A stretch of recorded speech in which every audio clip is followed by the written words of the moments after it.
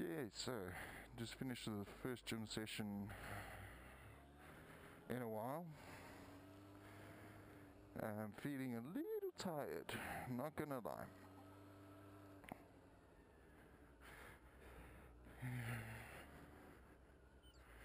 And here's the reason why I love riding on a motorbike. Oh, I don't pay. So yeah, it's Monday.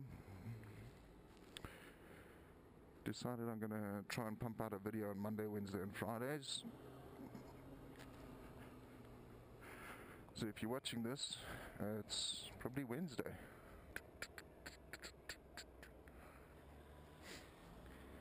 And you have to excuse me if I'm a little out of breath. We literally just finished gymming, showered, and yeah, got on the bike. By we, I mean Roger, the gentleman in the Chevy Lucetti type thing.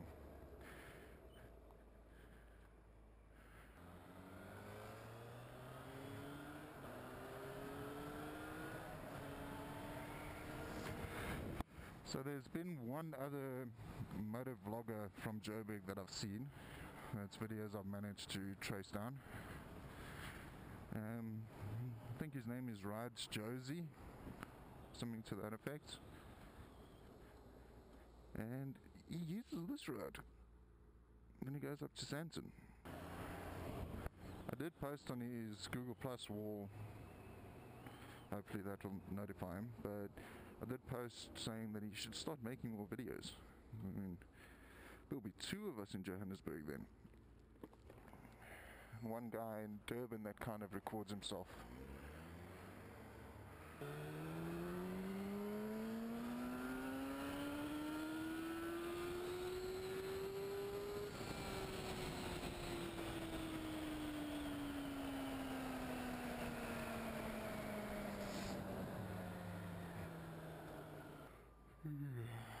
Trying to figure out what's been going on lately. Started gymming again on Monday. Decided I have to do something about my paunch, which has grown into a belly. I'm stiff as, well, a teenage boy. It hurts. What you do? My previous video was a comment about no speedo cluster, no fuel gauge, all of that jazz.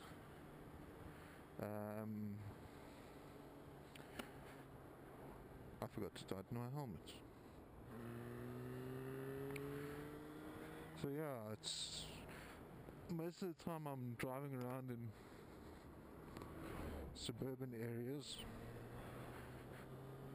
I rarely drive with the number plates on. The only time that happens is pretty much when I'm on the long road. Yeah, it's quite common for South Africans to underage volleyballers don't look. Yeah, it's quite common for South African motorcycles not to have a number plate on. Not quite sure why we get away with it. Not that I'm complaining or anything. That's why I'm not too stressed about my speed. Cops also generally don't pull over motorcycles because, well, our cop cars are kind of just making sure she was stopping. Yeah, our cop cars aren't the fastest. That little line from Tokyo Drift where they said if you can go over 180, cops don't bother. Quite a lot of our cop cars are like that. Our Metro, which is traffic department, yeah, they drive around with Golf 6 and Golf 7 GTIs. There's highway cops, I'm not too sure what the hell they're called. They got a giant sheriff's badge on the side of their car. Don't fuck with them. They can shunt and they'll come fetch you. And then they'll just be really, really angry. So, pretty much this whole week, I've been looking for South African motovloggers, and the closest I can find is Leadpin. So either South Africans aren't advertising themselves as motovloggers, or I'm one of probably 4. Only active one being Leadpin that I can find. Kinda sucks. I feel like an alien. Yeah, Leadpin's not even really South African. He's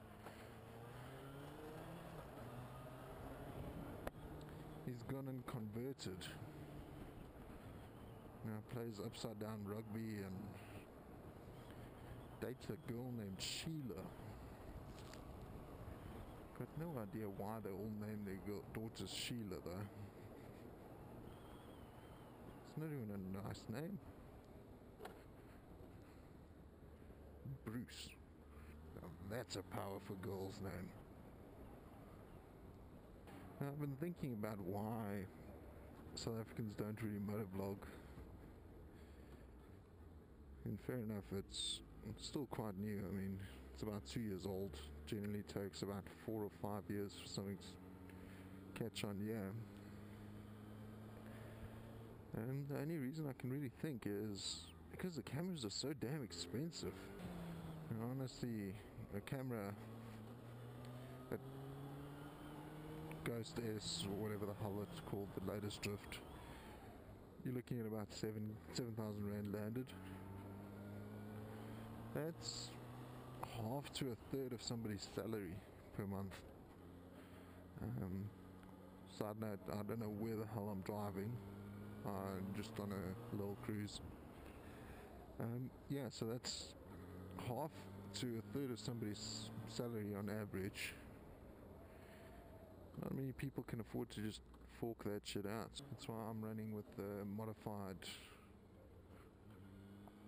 GoPro. It's completely butchered, completely unique. It's got insulation tape on it, so you know it works well. I'll do a gear, a proper helmet cam setup, whatever video one day. Another thing, I'm going to be setting up a potentiometer on it.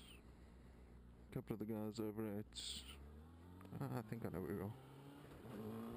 A couple of the guys over at motovlog.com suggested it. Well, one person.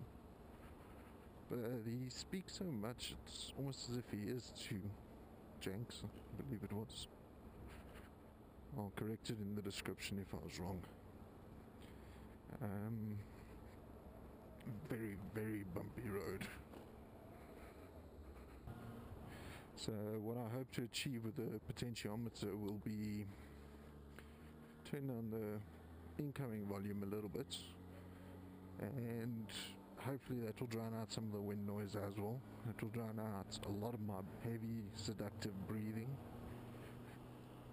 Might make my voice sound better.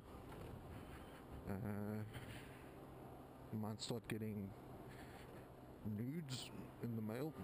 Who knows? And if that doesn't work, then I'm only about a month away from saving up for a proper camera anyway.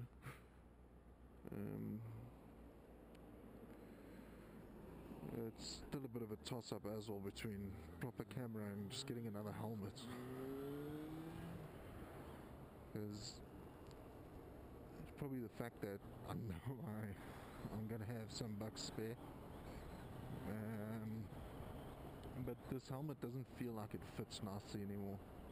Could also be the 2 meters worth of cable that I've got in here.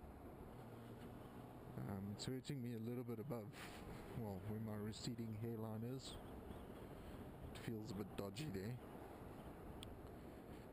So yeah, helmet suggestions between $200 to $300.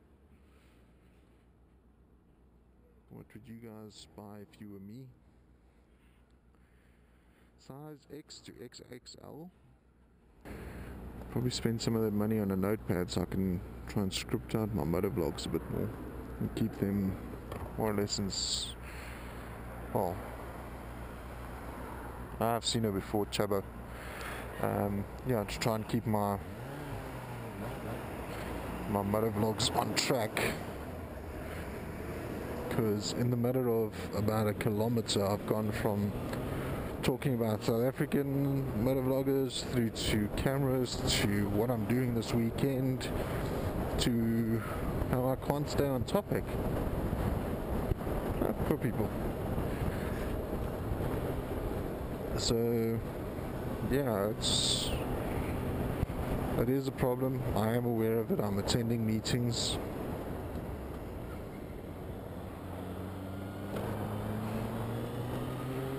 One day I'll get that shit sorted out.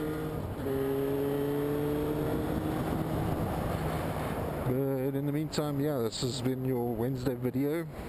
To recap, there are no South African motovloggers because our cameras are too expensive, we don't have good helmets, and we can't seem to... something about attention span. Yeah, Seacrest out.